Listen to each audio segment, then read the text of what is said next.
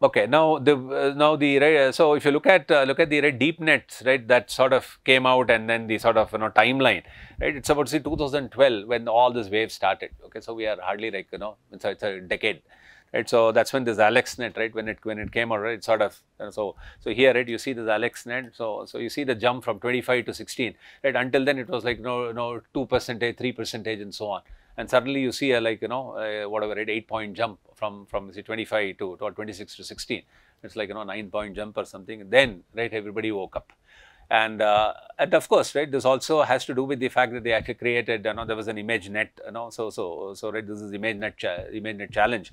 So of course somebody had to make that kind of a data set which should actually throw up this challenge, right, which means that you cannot have something simple and be able to solve these kind of problems. So ImageNet itself was a database with about 1,000 classes and lots of images right within it, and then it was thrown up as a sort of a tough task to do. And then came this AlexNet, which showed remarkable accuracy on that. And then, right, following that, VGG came, right, this was the Oxford group, and then a GoogleNet came, and then came, ResNet, and all this, right. So finally, right, you're looking at something like 3.57. This is still old, right, 2015, right. But this graph just tells you that that for example, so at this level, right, 2015, we have already surpassed what humans can do. Okay, that means what this means is that if I were to show those images to you, right, you will end up not doing so well on the average, right. So that sort of that sort of gives you a timeline. All this happened just too fast, right, in that sense. This time scale is nothing. 10 years is nothing, right. So before that, if you think about it, Gabor filters and all came like 50s, and they were still being used, and then right, people are sort of doing things, but then they knew that they had a long way to go, and then suddenly these things came, and then of course the data set part, right, I'll talk about it also. Okay, it's not like right, I mean, everything is all the story is being told here on this one slide, right. This slide is just to give you an idea that things really started looking up, right, in that sort of a timeline. And then object this one detection, right, that also became very robust. Before that, we didn't have these kind of accuracies. Overfeed, then RCNN, fast RCNN, then YOLO, and YOLO itself has several versions now. YOLO is like you only look once, right, and things like that. Some of these, right, we will talk about, okay, during the course, but very briefly. Okay. This is just to tell you that image segmentation, which was again people used to do using Markov random fields in the earlier days. Then came this annotated kind of thing, right, wherein people DeepNet could actually do a fantastic job, and Deep Lab is one of them, right, which is very well known. Then some of this fun stuff, right, like style transfer and things like that, right. I mean, this you must have seen. I'm sure you've heard about this. Like for example, right, you have a picture like this, and then right, you have a painting like this by somebody, right. I mean, it's like saying that how would this picture have looked like if that artist were to actually paint this, right. You sort of transfer the style, but then keep the content to be this. You transfer the style of this guy onto this in order to be able to show something like this.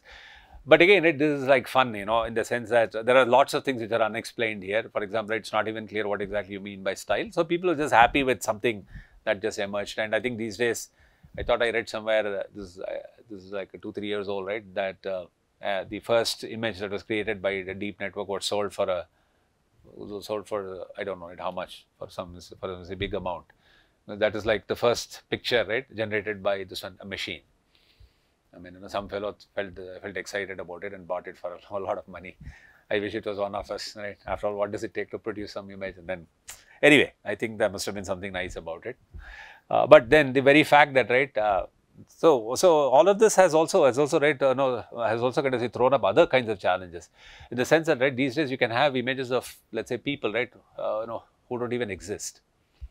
Right. So these generative models now, which we are not going to cover, the generative models and all have become so good that they generate human faces, and those faces don't even exist on Earth, right? But they look very realistic. So that goes into the forensics part, right? I mean, that's even difficult, whether an image is real or not, right? Here it's about transferring style, but then people can make lives very complicated. Then artistic applications, right? So, okay, yeah, so translation, and then video, sort of, sort of a generation, audio generation. So it's like saying that if I told you the audio, right, can you sort of create a video corresponding to that audio? So it could be like, like a wave, sound of waves, and then maybe it is supposed to, again, right here, it's like subjective, right? You can argue, whether that video produced is really good or not, because there is no single video that you can associate with it, right? If I just give you wave, sound of waves, right? I mean, each one of you, if I think about, if I ask you, right, what kind of a video would you associate with it? Each one will associate a different video, right? At the end of the day, there's no ground truth, and you can't have a ground truth, right? Because it's like one, which can kind of, right, map to several answers.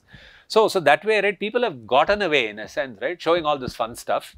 People have written papers and all, but I think that the real seriousness is coming now, in the sense that, right, where really are the weaknesses of deep networks, and this kind of domain change, and what that entails, and how these things, right, begin to crumble, and all that, right? For example, right, in our own lab, I mean, right, we have seen that, things that you just take off the shelf, and if you some other people come, let's say, there is some other user, right, who comes to you with a kind of bunch of images and says that, see, for example, we had an example where it was actually a defense project. So it's like you have a submarine, right, and it wants to know who's around, right, on the surface. So what it does is it has a periscope, and this just comes out very fast, right, out of the water, and then there's a camera, right, mounted on it, and it just spins.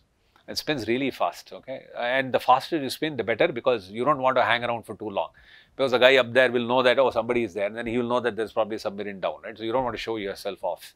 The idea is that you come out very fast, spin, go down. The problem is, right, so the problem is when it spins that fast, right, if a human looks at that image, it looks terribly blurred, because it's a sweeping rate, right? And the idea is that, is there some warship or something around you, right? That's what you want to know. So just take a quick sweep and come down, and you look at that image, it looks terribly blurred, right? And then they said, okay, can you kind of, right, do a deblurring? Deblurring means remove the blur. Okay, now we thought that, oh, there are so many, right, deblurring, such a mature area, right, deep networks, fantastic scores, people have written tons of paper, none of them worked. It's like that, right? So that's what I'm saying, right? So it's not like, every problem is solved out there. The moment it's your turn, right, you will realize that it can kind of, that's when you realize the truth, that these all have to be taken with a sense of, what do you say, I mean, with a sort of a pinch of salt, right? Can't get swept away.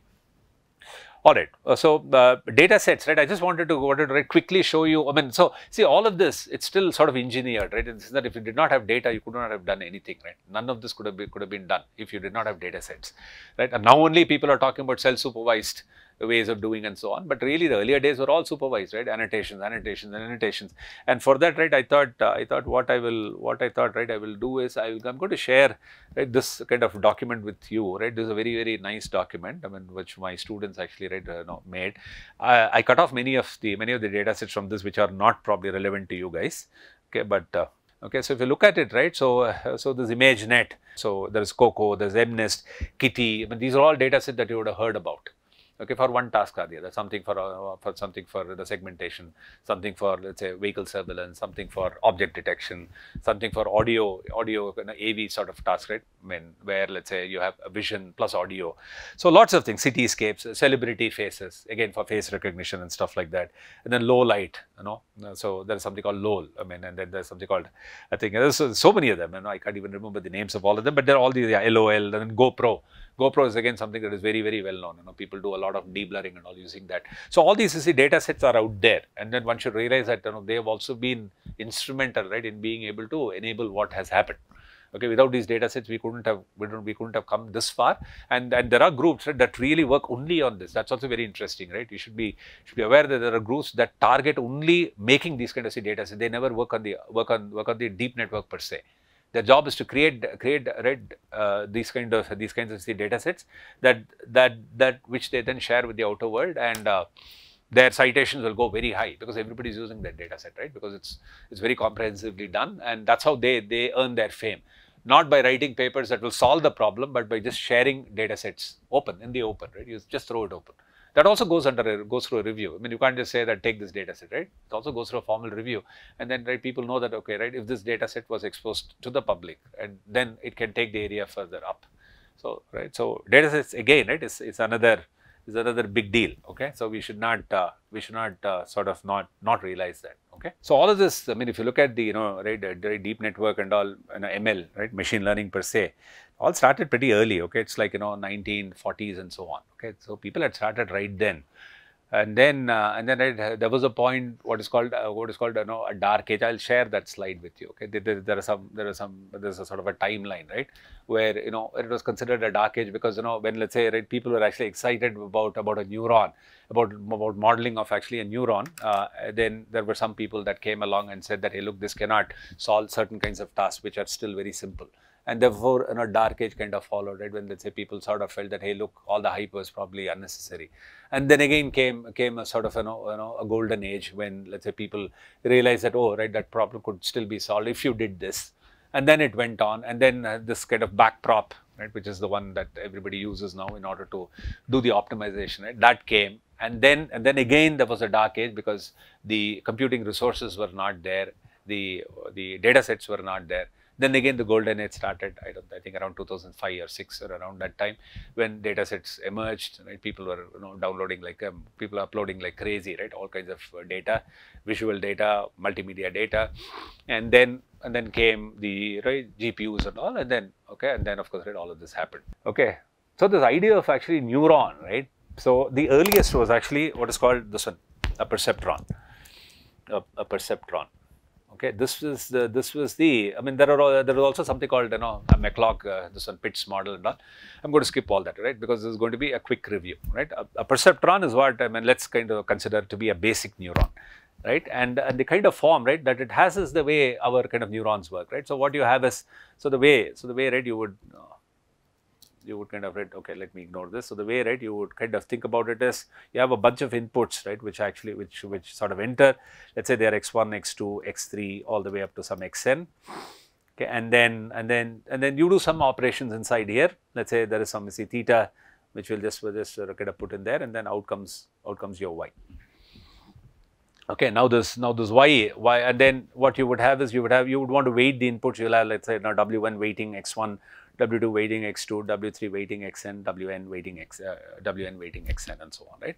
And the basic idea is this, right? So this y, right, would actually take a value if your summation wi xi, right, was actually greater than or equal to theta, will be 0, right? Otherwise, okay.